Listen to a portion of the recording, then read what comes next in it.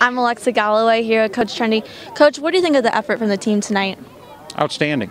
I mean, we made an outstanding effort, and hey, we had a lead going into the sixth inning, and both times that we scored during the course of the game, they answered. So I give a lot of credit to them. But certainly I was just completely impressed with the fight in our guys.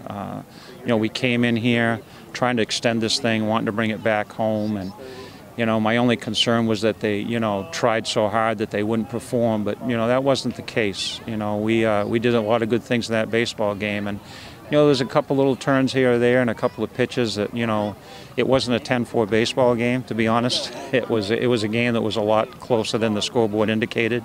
I go back to the inning where Stephen Duggar hits a line drive at the first baseman, and Kevin Newman hits a ball out of the yard that's fouled by not very much, and all of a sudden that ball could have been going down the right field line, and Kevin Newman's ball could have been fair, and you're looking at a whole different situation. So it was that kind of game where it kind of ebbed and flowed, and I think the big thing was every time we scored they seemed to answer, and I give them credit for that.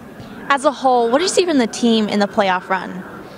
What have I seen from the team? I think what I've seen kind of building all year long, and it just continued to kind of build, I think, into the playoffs. They really cared about each other. They played the game for one another. They wanted this thing for each other. I have tremendous respect for them.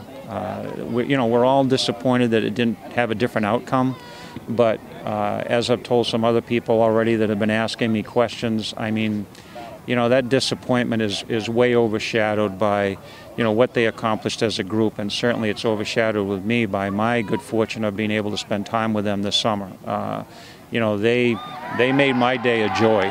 They really did, and that's what's hard for me. To be honest with you, I hate the playoffs, and the reason I hate it is because I know it means the end of the year's coming, and it means that I'm not going to be able to spend time with these guys, and and that's what happens with them too. And they grew. They grew to respect each other. They grew to care about each other. And they literally grew to love each other. And there's a lot that happens in 2 short months. That's condensed into basically kind of 24/7 days. But I just have tremendous respect for what they accomplished, and they form memories that are going to last a lifetime. Friendships are going to last a lifetime, and these guys are never going to forget Falmouth. You coached here for 16 years. Every team is different, but what was special about this team? I thought there was a genuine, there was a humbleness. I think we've been, like I said, I mean, and you said it yourself. We've had a lot of great groups. We've had a lot of very, very good baseball teams and a lot of great groups of kids, and every team kind of forms their own identity and leaves their own mark. And this group, I thought, was just genuinely humble. There was no, this is about me, thumping their chest, bragging, there was none of that. They just genuinely wanted to go out, play the game the right way, go about their day and respect the game and respect each other, which I think it should be about. And it never really became about, I mean, let's face it, a lot of these kids come here to play because they want exposure. They want to showcase themselves. It never became about that with these guys. They realized that the way to play better baseball and the way to be able to have the best summer was to play the game as a team, caring about one another, and they bought into that.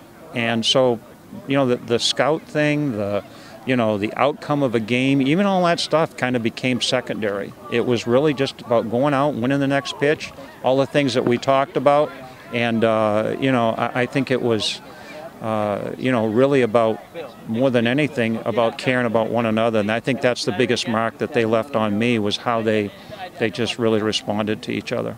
Well, thanks, Coach. For Coach Trundy, I'm Alexa Galloway. Thanks for joining us here for the last time on the Cape Cod Baseball League Network. Thanks, Alexa. Thanks, Coach.